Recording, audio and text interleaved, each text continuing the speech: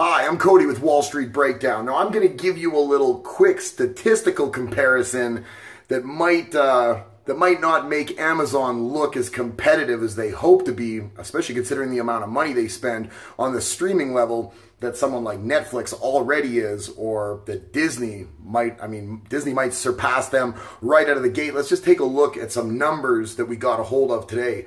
So it's fewer than 1 million people that have actually watched the latest season of Transparent over on Amazon. Now, this is a critically acclaimed TV show. It's won numerous awards. I mean, people apparently love this. I have not watched it. I cannot tell you either way, yay or nay. I stick up my nose to the television and film industry. I don't care. I'm too busy. But other people, they love it. And that's their bag. Good for you. You know what? If that's what you're into, go hard. But 1 million people only, that doesn't sound like that's your bag at all. That sounds like a whole bunch of people jumped on board that like write their blogs and stuff, and some award shows got all hoity-toity about it, but that's not really moving no units. 1 million only. So Amazon spends $4.5 billion annually on producing and acquiring programming. That's not really translating number-wise, right? 4.5 billion to 1 million people watching this show that probably costs Amazon a lot of money to make. Now, I know they're trying to get into this market space, right? They're not the leaders here.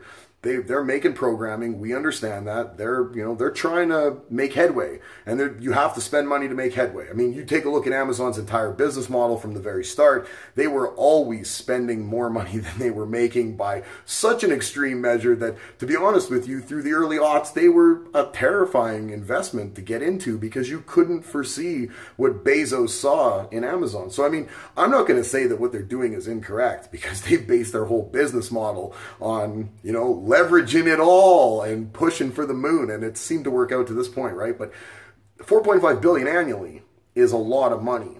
When you flip that over to Netflix and you just talk about viewership, that's all we're talking about now. So in comparison to Transparent getting 1 million viewers, you think of the first season of Stranger Things, that brought in 21.7 million over on Netflix.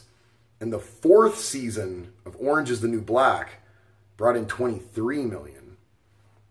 Now, I mean, I know it's apples and oranges. We've got one streaming service that dominates that one sector. That's all they do. Netflix just does that. Amazon does a litany of things. This is far down the chain of command as far as I would imagine Amazon's priority list. They do a lot of other things that make them a lot more money, things they've been working on far longer, far decades longer.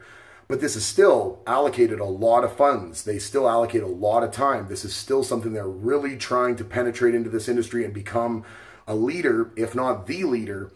These statistics really don't add up. This isn't the greatest news for them, but I don't think this really affects their stock at all. This isn't going to affect them going forward in a large scheme, but if this is a trend, if this is something that we see continuing, it's not going to matter how many critics pat you on the back. It's not going to matter how many awards you win. That doesn't matter. At the end of the day, it's about the almighty dollar and how much revenue that you can generate. And when you got nobody watching your stuff, that means nobody's paying to go and, have access to your stuff. That means you're not bringing in money.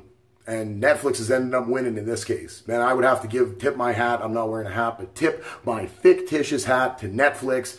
I'm Cody from Wall Street Breakdown. If you haven't already, click the subscribe button and the notifications bell. Leave me a comment. Let me know what you think. Have you watched Transparent? Do you think Amazon's going in the right direction? What could be done more? Are you an Amazon investor? Let us know. We like to hear from you. Leave a thumbs up and have a good weekend.